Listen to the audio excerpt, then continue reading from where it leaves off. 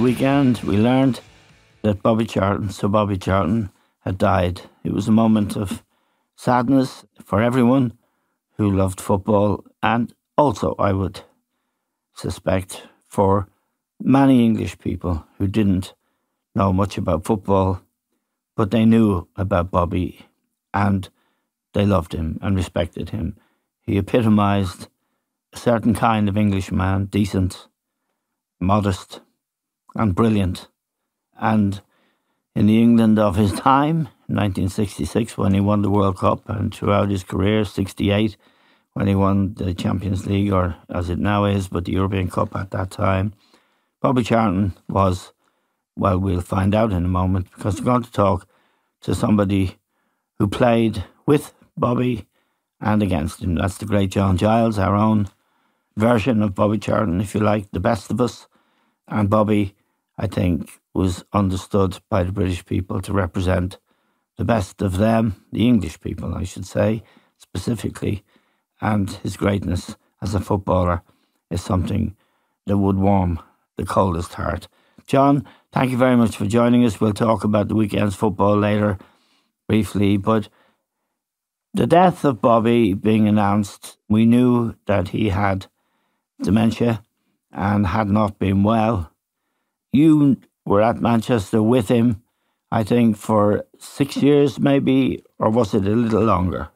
7. 7 years, yeah. He was 86, 3 years older than you. You told me on a number of occasions, if my memory serves me correctly, that he was the greatest player you ever played against or saw. Yeah. Best player I played with or against. Yes. Yeah. Without doubt. Without doubt. Yeah, he was... my first time I saw Bobby, I went over to Manchester United. As you know, you couldn't go until you were 15. I was only 14, so they took me over the pre-season to the way they wanted to holiday, keep you. yeah. Yeah. So it was pre-season training, Eamon, and it was absolutely brilliant because I was only 14, but I was able to watch them pre-season training and the practice matches and that. Yes. And Bobby Bobby would have been 17. Yes. And he got in on most of the practice matches. And I couldn't believe it. Yeah. I mean, how good he was. He was Yes. only 17, playing against, Duncan Edwards and Yes. Roger Byrne and Tommy Taylor, all these lads. Yeah. And he was outstanding. Yes. Eamon. Yes. He was outstanding. Yeah. He did then what he did later on, only better when he got older. Yes. So that was the first time I saw Bobby Charlton. Nobody had ever heard of him at that stage. He was only 17. He hadn't played in the first team. Yeah. And he was the best player on the pitch. And that group of players, Roger Byrne was the captain of the Busby Babes as they became known. Duncan Edwards was the heartbeat of the team. He was in digs with Bobby. They did their national service together. And Bobby, as you told me at the weekend when we talked about this, Bobby worshipped Duncan in particular. Yeah. And Duncan's death, only yards from where Bobby was a terrible blow that seemed to mark him for life, John. Yeah. In the sense that his modesty, never going over the top when he won. You see a guy like, God forgive me for mentioning him, Jack Grealish, when City won the Champions League last year, he went mad. There was none of that with Bobby. Bobby never went mad, Eamon. Bobby was amazing because Bobby was just getting in the first team at the time of the Munich air disaster. Yes. And the great players, Duncan Edwards and a lot of great players were killed in that particular situation. Liam Whelan, our own Liam Whelan from Dublin. Yeah, our own Liam Whelan, yeah. And they were Busby Babes. You could pick two teams from it. Eamon, yes. And Bobby, I think he played in that particular match, but he was only sort of getting in the team. Yes. He's only a young fella. Yes. And he had to carry the club. Yes, afterwards. Really carry the club after the Munich air disaster. Yes. He was absolutely brilliant. Yes. Eamon. He just came, because like nowadays, they wouldn't have been allowed to play, I don't think. 8 players died in the crash. And in fact, if I'm not mistaken, John, Shea Brennan, a friend of both of ours and a player who was just outside of that team, Shea played in their first match after the Munich air crash. I know that. I think he had to play out of position. I'm not sure, did Bobby play outside left? Yeah, outside Shea left. played. Yeah, and he was a fullback in the end, right fullback when they won the European Cup in 1968. But Bobby had to, as you say, carry that team. Yeah, and I think there was obviously a big stress on him. Yes. Bobby was always, well, I didn't know him that well before the Munich Giles, but he was a quiet individual. Yes. But, when he had to play after me, he got even quieter. Yes. Yes. He was, and he got the shakes, Bobby. Bobby didn't have the shakes before the Munich Giles. There was huge responsibility on him. He came straight from the crash, I think it was a week or two later, and started to play yes. in the cup final match against Sheffield Wednesday. Yes. All the way through. Yes. Yes. And there was no guidance in those days like you would have today, quite correctly. Yes. So, he just did it. He did from he was only getting into the team as a young fella. And then he had to carry the team through to the rest of the season, getting to the cup final. Yes. He was brilliant, but I think it took a lot out of him, Eamon, at that particular time. Yes, and just for the record books, to know how his greatness was reflected. He won everything in the game that you could win. Mm. He won the Ballon d'Or. He was Footballer of the Year. He was the Golden Boot winner in the World Cup. And of course, he won a World Cup winners' medal with England. He was Manchester United's record scorer until Wayne Rooney, who played many more games than him, surpassed him. He was United's leading appearance maker, and all the records he set endured for half a century or more. And there's one big record, him and Nobby, the only two players ever in England that won the Champions League and the World Cup. Yes, and Nobby Stiles, of course. And it's interesting to note about Bobby's character, John, that Shea Brennan and Nobby, both, Nobby was your brother-in-law, of course, and Nobby was such a great player, underestimated by everybody apart from Alf Ramsey. And Shea was a lovable rogue. And, I mean, Bobby, although he was a very serious person in many ways, there would be a twinkle in his eye. I remember being on the coach when I was only a kid, cleaning the boots, but I remember going to a match when I was 12th man, and I remember Bobby bumming a smoke. He didn't smoke, but he bummed one. But he liked the game of cards, and he loved Shea, and he loved Nobby, because there was always a twinkle in their eyes, and there was always a laugh going on. So he wasn't the kind of... Sorry to interrupt you there, Em. Yeah. And also, they were original Busby babes. Exactly. That's the point I was coming to. That they were... Sorry, Em. Sorry to interrupt you. No, you're absolutely right, because it's a point I made myself in a piece I wrote, that they were the real deal in terms of the authenticity of their experience. They'd been at the club at that moment. And, of course, after the Munich air crash, Jimmy Murphy ran the club. He had been Matt's assistant. Yeah. Jimmy was the coach. Matt Busby wasn't able. He was not able to come straight back. And Jimmy Murphy was a huge figure, John, in the club. And he was a huge figure. I interviewed Bobby for my Busby book, and the respect, affection and love he had for Jimmy, and he attributed so much of what he achieved to Jimmy's guidance, shall we say, coaching, they call it now. Yeah. Oh yeah, in a big way. I mean, Jimmy was, I came through the ranks, same as you did, the Busby Babes, and onto got into the second team with Jimmy Murphy. Jimmy was the best coach I ever came across. Yes. He was a hard guy. Yeah. No nonsense from him. He tell you straight out. And Bobby, he would have coached Bobby a lot. Yes. He would have been the influence, because in those days with the club, Jimmy was the one that looked after the U team and the reserves. Yes. Not Matt. You wouldn't see Matt Busby or Sir Matt Busby a lot. Jimmy was the man, and Jimmy would say to the boss, right, he's ready or he's not ready, but you'd have that 2 or 3 years influence with Jimmy. Yes. And he was brilliant. Yes. Yes. He was brilliant. And Bobby idolised Jimmy, because Bobby learned an awful lot, like most young players did, from Jimmy Murphy. But Jimmy was the real influence on Bobby. when he was a young fella. Yeah, to convince him as much as anything that what he could do and how best to use the gifts that he had. I mean, I was noting, John, mostly when you see the old footage of Pele and, the great Stanley Matthews and the players of the past, it looks dated. It looks slower and, much more pedestrian. But when I saw Bobby's stuff at the weekend, he's just as powerful and as quick and as deadly as any of the players playing today. And the footage shows that. Oh, yeah. His gifts were abundant, John, weren't they? Had everything. Yeah, he had everything, Eamon. He was, as you say, he was quick. He was two-footed.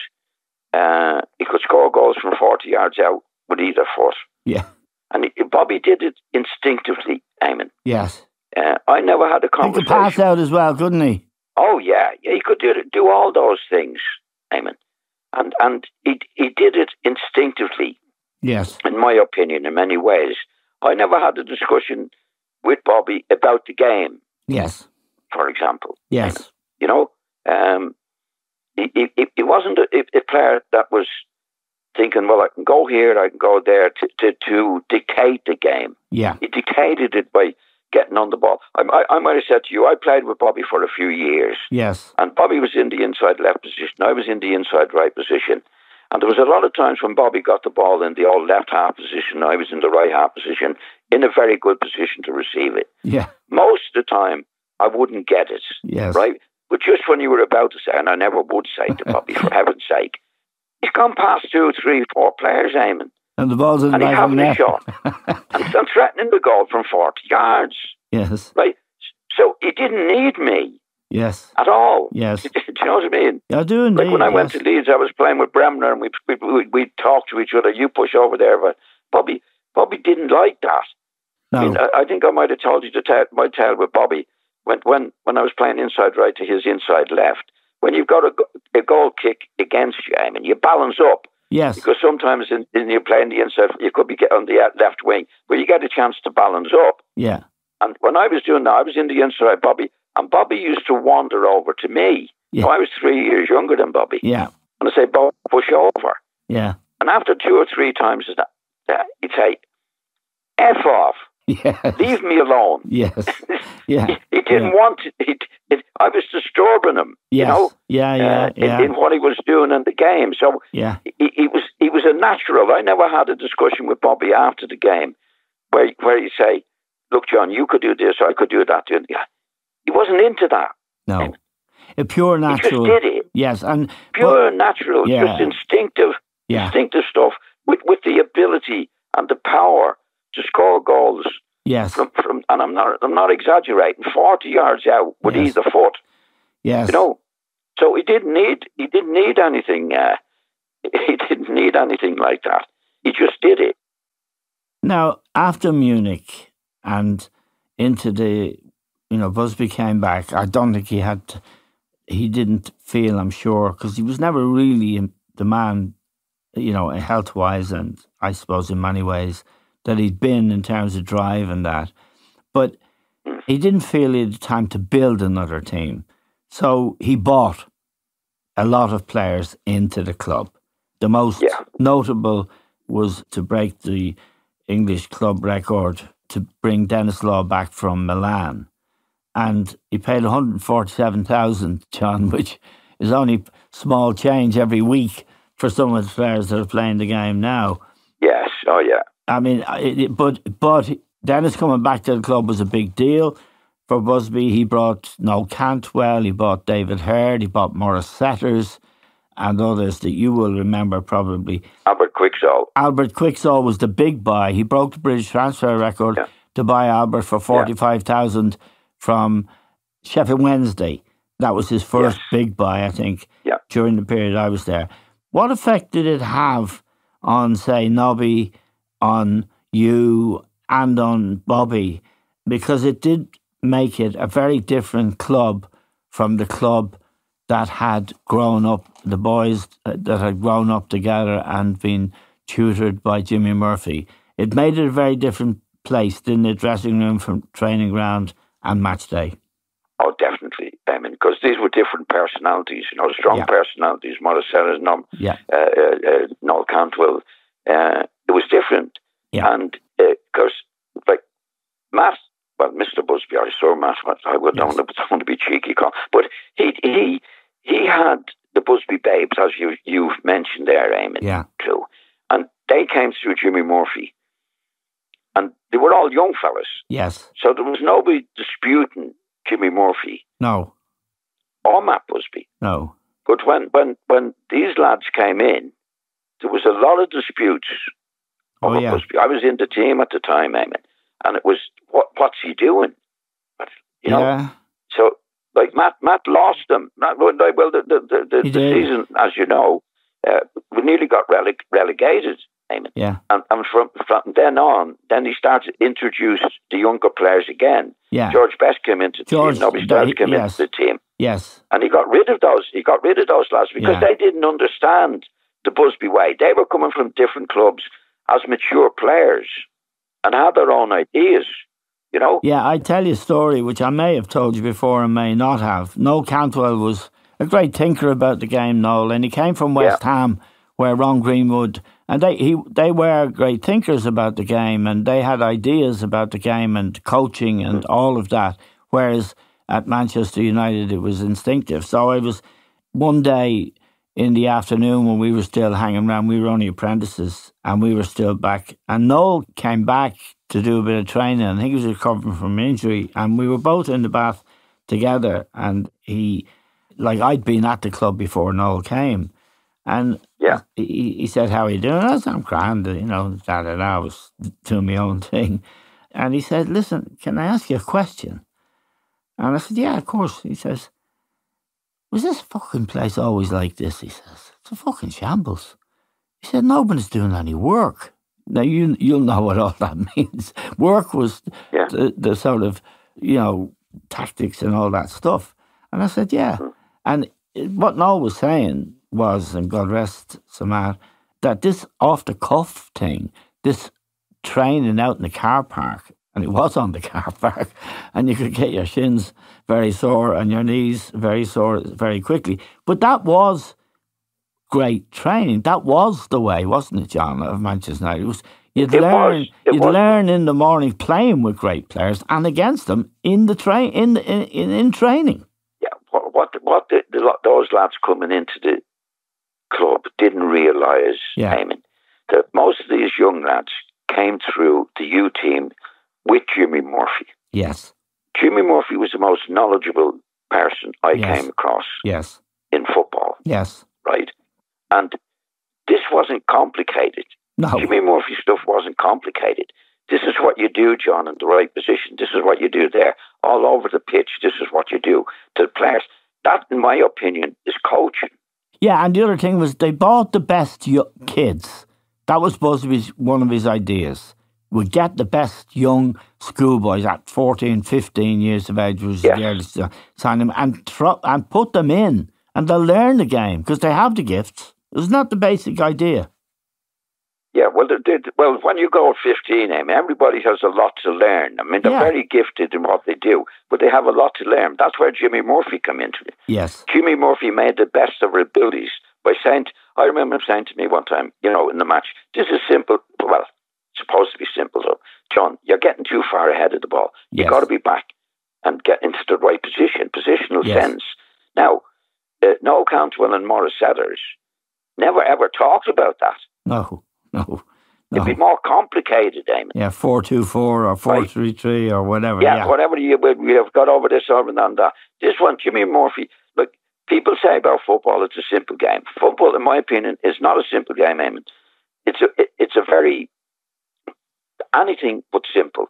And what the great coaches do, like Jimmy Murphy and other people in the game, they reduce it to simplicity by their coaching. Yes, exactly. Noel Cantwell and Morissette's coaching wasn't simple. No. It was more complicated, and that's what they didn't understand. They didn't come through the ranks with Jimmy Murphy and saying, "John, you're this and that." This was real coaching, and the players. Don't forget, he was getting the best schoolboy players in England, Ireland, Scotland, and Wales. Yes. Yes. So they actually didn't need much coaching. They needed some, as I did and everybody did, but not complicated stuff. No. So when you got David Hurd coming in, these were coming from clubs that didn't have the coaching that Manchester United have. They thought it was too simple, Eamon. Yeah, and basically what it was building on wasn't some abstract idea, but it was the qualities you, John Giles, or you, Bobby Charlton, had innately arrived with. And they were improving those things. And then unifying those things into a team. Yes. And that was the secret. So that was the magic. That was the magic, John. Well, yes. It was. Yeah. So when the other lads came in, as you say, with Noel Cantwell, they didn't see that. No. They thought there was no coaching going on in the way that they were used to it. One of the simple ways you can put this, John, is great players aren't made, they're born. And one example of this was George Best. Yeah. He was in the car park. No one ever coached George. I mean, Jimmy was still there. He was still there when I was there. But they just let him play. And then he never played many games in reserves. You know, George couldn't get into reserves. He couldn't get in the youth team, actually, one year when I was there. It was unbelievable. But Buzzy put him straight in the first team. And then straight from the car park, John, and the five-a-sides into the first team. And that was George unvarnished, uncoached. Go for it. And then that was the spark that started, I think, and ended in 68. But there were a lot of rocky years, weren't there, in between. But throughout that period, there was a tribute to Bobby's dedication, commitment to that club, that some of his greatest football was played in those bad years. Yeah, well, what happened in there, Eamon, it changed fairly quickly. I mean, I left in 63, and after we won the Cup, but we'd had a bad season. And I think one by one, Matt got the lads that he bought out. Yes. Out of the team. And got back to the Busby Babe situation. Nobby came back in. Georgie Best came into the back of the team. Noel Cantwell. All these players left. And if you look at the team that went on to win the European Cup after a few years, there was, I think if you look at them, I think they were all Busby Babes. That team that won the European, maybe the goalkeeper wasn't, but you had Nobby coming into the team, Georgie Best came into the team, Brian Kidd, Brian came into the team, Shea Brennan came in and right back. Tony Dunn, who came straight from Shelbourne. Well, Tony came. Great player. Yeah, Tony came from Shelbourne, Eamon, when he was only about 18 or 19, and went on to be one of the great players. But he was more or less a Busby Babe. Do you know what I mean? He wasn't.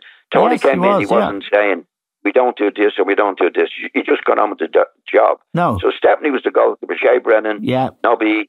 Bill Folk. He was just a great natural defender, wasn't he, John? Tony. Well, Tony was just a great natural defender. He knew how to defend. He didn't have to be taught. He was brilliant, Eamon. Tony was brilliant. So I played against Tony when he played for Finbar's under 15. Yes. And he didn't get in the schoolboy international team. He wasn't that good. But over the 2 or 3 years, he matured unbelievably well into a really, really top class player. Yeah, Billy Behan, the great Billy Behan, who was a great scout and knew his stuff, sent Tony over. After I went, I used to meet Tony. We were both messenger boys. We used to meet in the street. And I told him I was going to Manchester. He said, "Yeah, lucky devil." And Tony was playing right back for Shells at the time in the League of Ireland. I remember seeing him. But he did become a great player and a great natural player. Let me ask you, John, about playing against Bobby, which you did for Leeds. Yeah. And Jack, of course, was in the Leeds team. How hard was he to play against? And how hard, because Don Revie was the new school of coaches, how did you talk about stopping Bobby? And how successful were you? Probably very successful, I suspect. Well, Manchester United were the better team, Eamon, when we first got into the first division. You know? Yes. But after 2 years, 3 years, United went down quite a bit. We came up, right? Yes. Dennis Law got injured and then Georgie wasn't behaving himself as well. So we actually got on top of United in that. And Bobby was how